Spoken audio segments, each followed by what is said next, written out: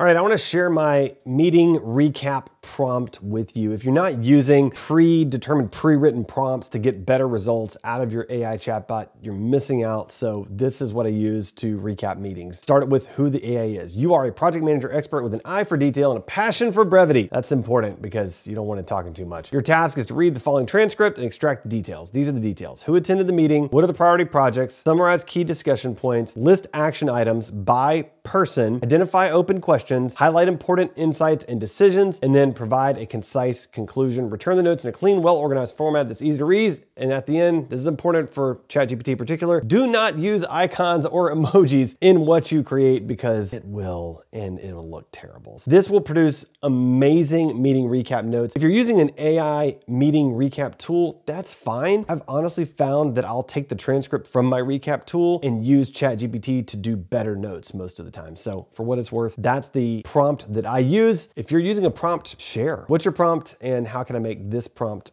better?